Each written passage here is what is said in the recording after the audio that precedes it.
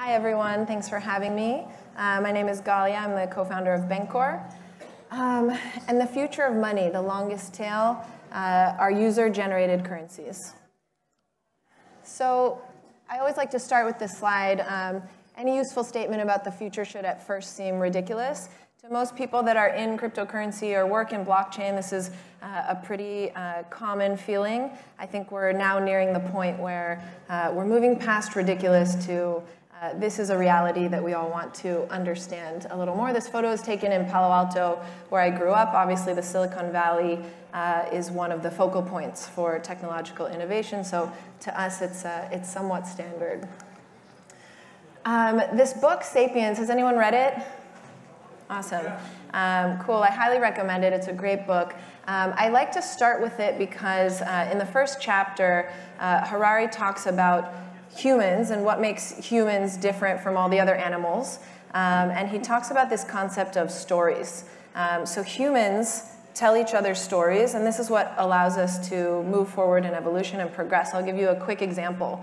If you put 100,000 apes, and the example's from his book, if you put 100,000 apes in Times Square, you'll probably get violence and chaos. But if you put 100,000 humans in Times Square, we generally figure it out. And this is thanks to stories. We've told ourselves stories that we all believe in about when to cross and when to stop and when it's red and when it's green and what's dangerous and what's safe. And so this is just one example of how human consciousness, as opposed to animal consciousness, goes further into mass collaboration. So if we talk about how we collaborate as humans, there's two essential protocols that we like to look at for how we work together. One is called information. We share stories, we share knowledge, facts. In the modern digital age, information looks like documents and photos and videos and text messages. And the other thing we share is value. So these are items, things that we make. Maybe these are skills that we have, time that we have, energy that we can share.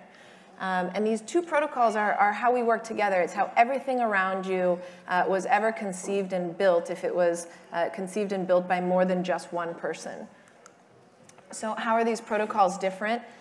When we send information, we are essentially sharing copies of the information, right? When I send you a picture, I have the picture, and now you have the picture. Same for documents and other types of information. What's unique about value is that when I share it with you, hopefully, I no longer have it, and now you have it. With value, it's very important that you're not getting a copy. That's what makes value so useful. So the modern version of value is what we call money. And today in this talk about the future of money, I want to give us a little context for the history of money as well. So what is money? Money is this tool that we use to collaborate. It's our kind of shared and global accounting system. It's how we facilitate trust between folks who may not know each other and may not have other reasons to trust each other. And I want to remind us all that it's a tool that we invented. So money 1.0, in the beginning of money, money came from the earth, right? Money was gold, it was silver, it was salt, it was oil. It was things that we could point to, things that we could count, things that we could all agree on were valuable, things that we could all potentially go and get from the earth. Some people could get them easier than others, but these things were around and available, and they were used as money. In the second era of money, money comes from the government. And this is well before paper bills, right? This is also gold coins, things that were minted and printed by kings or other rulers throughout the ages. And it goes beyond bills as well today to digital money and all of what we know as fiat. So in this second era of money, which is the one we're still in today, for the most part, money comes from our governments and oftentimes in some public and private partnership with banks or other commercial entities. And now we enter money 3.0, the third era of money, in my opinion, the most exciting era of money that we've ever been in. And in this era of money, money comes from the people. This is a brand new concept in its modern manifestation. So when I say people, I mean the folks who invented Bitcoin, whomever he or she may be. The folks that invented Ethereum, the folks that invented Bancor, the folks that invented the hundreds, maybe thousands of currencies that you're now familiar with or becoming familiar with through events like these. These are user-generated currencies. These are people-created monies. And here's just a smattering of some currencies that you might be familiar with. And like I said, there are now thousands of currencies, and we're approaching the tens of thousands and onwards from there. So what's the new challenge of these currencies, and why didn't people just print money all along or mint money all along? What made it so hard for people to create money, and what's now changing? And the fundamental concept and the fundamental challenge in money is liquidity, right? Because a liquid currency is a valuable currency.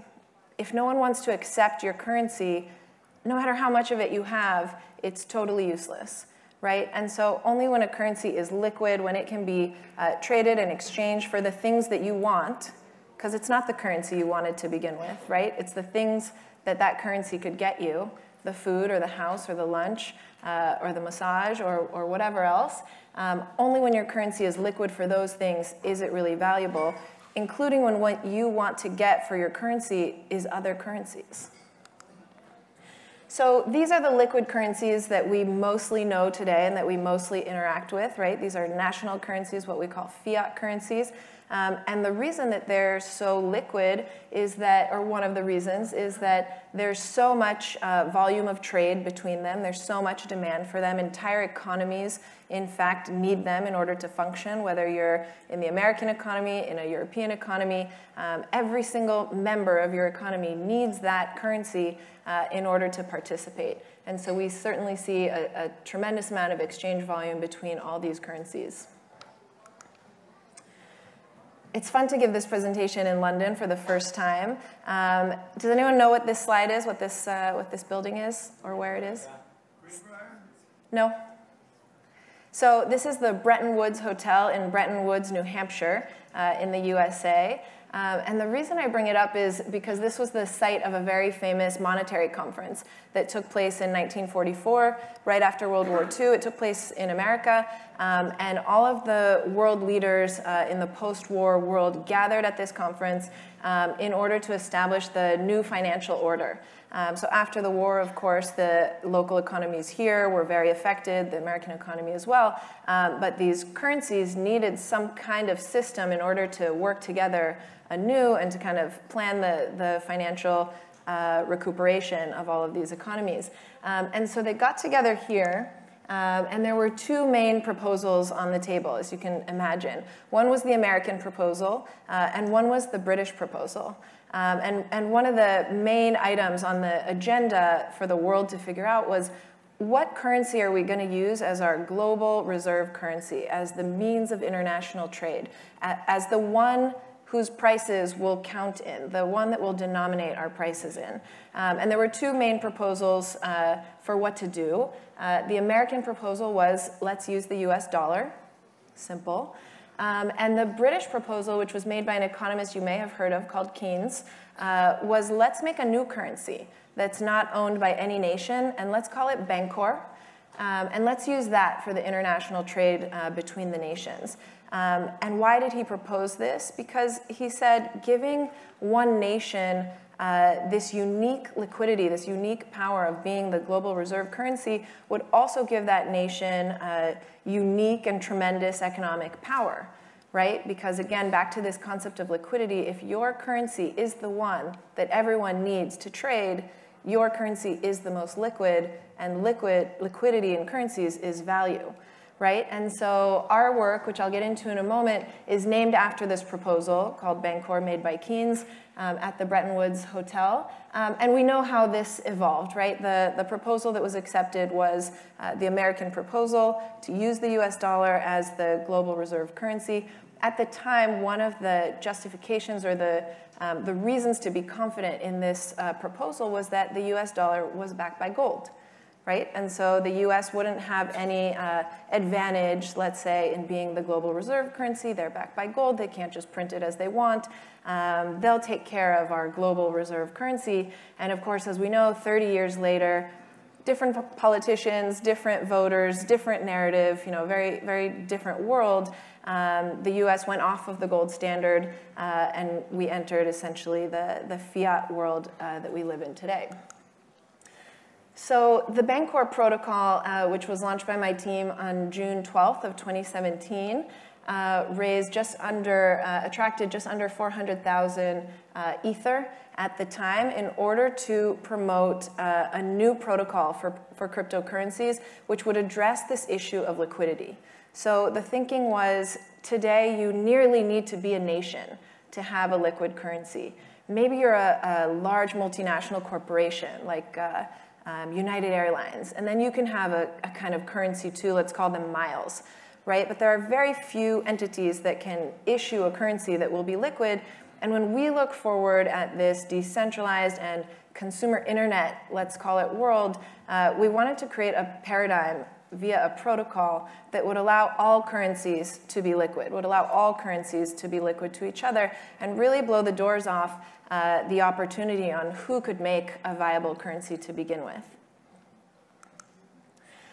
So the Bancor protocol standardizes what we call smart tokens. There's a couple neat facts about smart tokens up here. I won't go into it in too much detail, and if you'd like to learn more, please download the white paper, and we're happy to answer any questions. But the main idea in thinking about what would make tokens smart in this new generation would be allowing them to talk to each other, allowing them to know their own exchange rates inherently through mathematical formulas, and taking some of the parts that humans don't do as well out of the currency game. And so smart tokens are networked to each other. Every token knows its exchange rate vis-a-vis another token based on math and based on very transparent formulas that allow these interactions to happen in a balanced way. So when I talk about this concept of the long tail and all the tokens that we might see, and I mentioned today maybe we're in tens of thousands, and in the future we'll be in hundreds of thousands and maybe millions of currencies. This phenomenon called the long tail comes from the world of consumer internet, where me and my team have grown up. Literally, we grew up there with the internet in Palo Alto in the 90s. And the long tail is a phenomenon which says, beyond the greatest hits, right, which are the left side of that graph, beyond the top hits, in this long tail, when you reduce barriers to entry, when you reduce technical barriers to entry, when you allow everyone to try something like uploading a video to YouTube or creating your own blog, you often get much more volume, and that could be volume in anything you're measuring, like views if it's videos, or reads if it's blogs, or commerce if it's items on Amazon. You often get much more volume, 2 to 3 times the magnitude of volume in the long tail with the people than you will in even the greatest hits. So an interesting thing about YouTube is that most of the traffic in YouTube is actually generated by this long tail of all those videos that any individual one of you probably never saw, and not by the hits, which probably every single one of you did see. And so there's a tremendous amount of value that's out there in the long tail, and we started looking at these phenomena, how they would affect what we call user-generated currency. So another book that I love to recommend is called Rethinking Money, and it's by a guy named Bernard Lietaer and his colleague Jackie Doon. Bernard Lietaer, I'll get to him in a moment in the next slide, but this book basically talks about monetary theory as we would talk about ecosystem development. Okay, so when we look in nature, we look at rainforests, we look at oceans, we look at all the different ways that nature shows us how ecosystems work and where they break down. And what we see is that the sustainable ecosystems are the diverse ones. They are the most resilient when there is redundancy in an ecosystem, when there are multiple varieties of each thing in the system. And so he takes those concepts and he maps them to monetary systems. And he says our monetary systems look like much more like monocultures, right? In America, we have the dollar. And all the things that you do in business need to earn you dollars. And all the things that you sell to people, you must accept dollars for. And of course, your taxes must be paid in dollars. And when we look at each national ecosystem, we of course see the same thing. And he argues that if we had much more diversity in monetary tools, if there was much more than just one currency per nation, much more than just one currency per economy, we'd actually start moving back along the spectrum from efficiency, which is where we are now. It's very efficient to have one currency in an economy, the way it's very efficient to have one language in a country. But we'll start moving back along that spectrum towards resilience, which means sustainable systems that can bounce back from shocks, that don't collapse when things go wrong. And if we ask ourselves as people or as societies, what's better for people? Is it very, very efficient systems, or is it very, very resilient systems? And most scientists and thought leaders in this space would say, it's somewhere balanced in the middle, where we're efficient enough to make progress continuously, but we're not so efficient that we're decimating neighborhoods or communities or entire countries when our kind of domino-like monetary system hits bumps. And so Bernard Lietaer actually came across our work at Bancor and said that diverse and liquid currencies can finally achieve the UN Sustainable Development Goals. It's an interesting project at the UN, the Sustainable Development Goals. They calculate that we're about $4 trillion short, just $4 trillion, of solving essentially all the world's problems: poverty, hunger, human trafficking, and they have an incredible list of the issues that they fight against and that they would like to see solved. And what Bernard and others in his field have to say is that no country is going to offer up this $4 trillion gap, and no combination of countries, as we see the difficulty in making collective decisions at the national level. We're not going to get this $4 trillion from anywhere and from anyone. Our best bet is to mint the $4 trillion ourselves. So just a quick screenshot from the Bancor web app. One of the things you might be hearing a lot about is token generation events and token launches on white papers with no products. And one of the things we really love to share with our colleagues in the space is that the products are where this industry is going. The token sales and the token launches are the beginning, but they're really here to create collaborative resource sharing around projects that deliver products to the market that solve problems. And so this is the Bancor web app, and you can go to bancor.network to check it out. But when you do that, you'll see a long list, 50 and counting, of these different tokens which can be automatically converted in this way according to the Bancor protocol.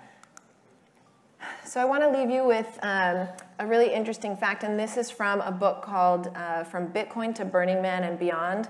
Highly recommend. Written by a guy named John Clippinger, who also joined us as an advisor at Bancor. And this matrix, I'll walk you through it. It basically goes through three kind of eras in internet culture or in broadcast culture at all, and how we talk to each other and how we interact with these products. And so before the internet, you had the basic tune-in broadcast model. Okay, this is TV stations and radio stations that are broadcasting out news and information from one to many, right, with no feedback loop. And so if you measure the value of those networks, they basically are counted by the number of people tuning in, right? The number of people listening to a radio broadcast or a TV station, and we'll call that number N. And that number can be huge, right? Especially if you don't have many options. Metcalfe's law, which is fairly well known in the internet era, says that when you allow for this peer-to-peer interaction, connecting peers, whether it's through comments on a blog or through upvotes in a forum like Reddit, or through rankings and ratings like in a product like Yelp, you create actually network value, which is N squared. Why? Because every participant in the network, that N, can interact with every other participant in the network, comment on their comment, or like their comment, or downvote their upvote, and your network value is now N squared. A lesser known law called Reed's law is the next generation of where we're going with these interactive networks, and we'll look at it in the currency lens as well. These interactive networks basically allow folks using the network not just to comment on other people's contributions and not just to interact with them directly, but to create and form their own groups on these networks where then they can generate peer-to-peer interaction within their groups. So think of a Facebook group, right? If you have ever made or joined a Facebook group, you're creating a little island of value or joining a little island of value and interaction, which is built on the Facebook platform or on this bigger platform that's allowed everyone to connect in the first place. Your group can interact with other groups. You can invite a different group to your group's event. You can comment on a different group's posts or uploads. And so, read. I want to do that. You want to do that? Cool. Well, you can. And so what Reed's law tells us is that when you measure the value of networks in products like this, where not only can anyone interact with everyone, but everyone can use the platform to create their own groups, allowing interaction to take place within their groups in whatever way they see fit, now you measure that network value as 2 to the n, which, for those of us who are rusty on our math, is a much bigger number over time than n squared. And that's what you see over here in these graphs, and that's the green line, and that's when you get really the most network value. And so if we bring this concept back to currencies and we ask ourselves, what happens when you let anyone create a currency? What happens when you let the leader of a mother's group create a currency for the mothers to trade and do commerce between them? What happens when you let a neighborhood have their own currency, or a soccer team, or a city, or a state, or an online group, an affinity group, a group like vegans, a group like surfers? And the list goes on and on and on. What happens when you let anyone create a currency? And then what happens when you let all of these currencies interact with each other through automated protocols, through autonomous liquidity? What you get is the long tail of user-generated currencies. And if you go back to the internet phenomenon, which tells us this long tail will have 2 to 3 orders of magnitude more volume in it than the hits. And we know today that the cryptocurrency space is measured, depends what day you're counting, but let's call it $100 billion worth of value exist within the hits of cryptocurrency. If we look forward and we measure this long tail, it will be measured in the trillions and trillions of value, trillions and trillions of dollars worth of value, and much of that value won't be measured in dollars. So thank you, stay liquid, reach out to us at Bancor anytime. Thanks a lot.